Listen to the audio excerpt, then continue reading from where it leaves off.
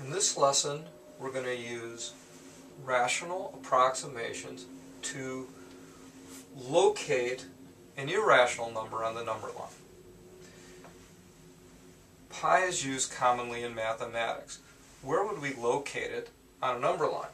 Well, pi equals approximately 3.141592, and then it goes on. It's an irrational number. We can locate it to the nearest thousandth on this number line. So we've changed this to the nearest thousandth. We've rounded to 3 and 142 thousandths. So it's between 3 and 140 thousandths and 3 and 150 thousandths. And pi would be approximately here.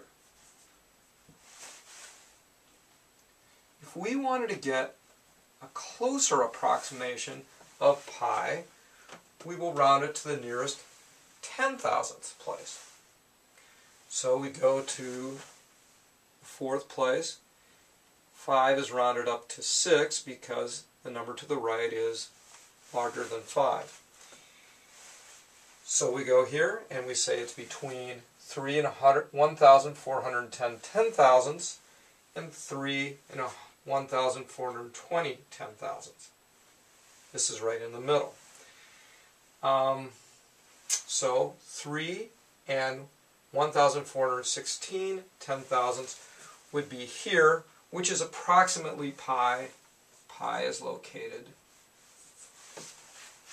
about there on the number line.